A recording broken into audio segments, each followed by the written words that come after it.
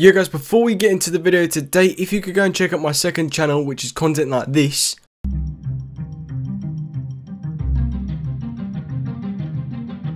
3, 2, 1. Oh my god, it's coming in! It's coming in!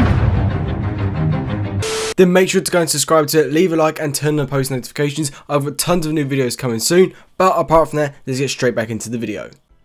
Yo guys, what's going on and welcome back to our Rainbow Six Siege video. And I admit lately the videos have been slacking with the spots and the glitches, but there's been really nothing here. But today this teleportation glitch is really OP when it does come to theme park, and it's going to help you out so much when it does come to ranked games and stuff like that. Just trust me.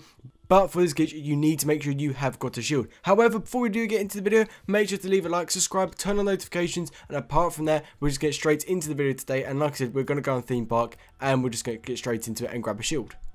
So what you want to do as soon as you have spawned into theme park is come to like this room here. I can't remember what it's called. What does it say? The yellow corridor, and then go to the arcade section, which is the upper arcade. Then come and grab your shield and place it on this line right here as literally what I'm doing. And you want to go and jump over to the stalls, so you should get a vault prompt any minute.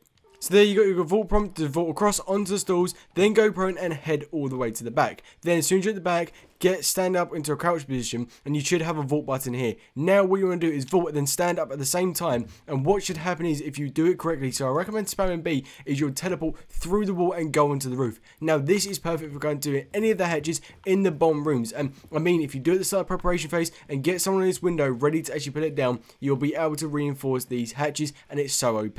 Even if there's someone up there, it's even a more OP glitch because you can literally just go and get them and they won't even know. So here we go guys, I've got the vault button, start spamming A and B and up, and hopefully I should actually teleport up there. Now this is only known to work on PS4, I'm trying it for the first time on Xbox, I've tried it on PS4 and it does work, but I'm hoping it does work on Xbox, so I think it should just be the same because they're both consoles. Oh, there you go guys, if you literally just saw, I got a little peak going up, and that's because I was spamming B too much, and obviously I wasn't getting the actual prompt going up because I was already crouching when I went in. So you can tell this does work on Xbox, so scrap what I say about PS4, it does work.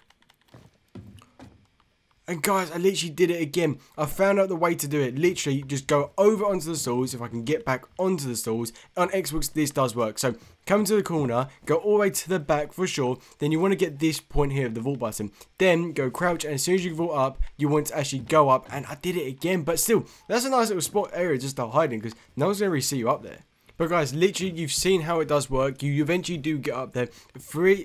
It's literally just about finding the right angle. As soon as you do get up, you'll go up top, and it's very easy to do.